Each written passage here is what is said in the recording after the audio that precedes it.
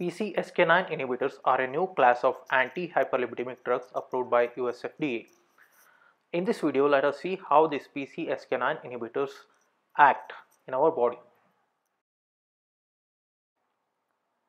The low density lipoprotein, that is LDL or bad cholesterol, is taken up into the liver by the receptors present on the surface, and these receptors are degraded by PCSK9.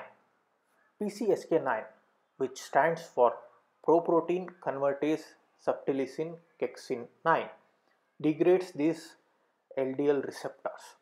Now the PCSK9 inhibitors destroys this PCSK9 proteins inside the liver so that the degradation of the LDL receptors on the surface is inhibited, and thereby increasing the low density lipoprotein uptake into the liver and a decrease in its blood level.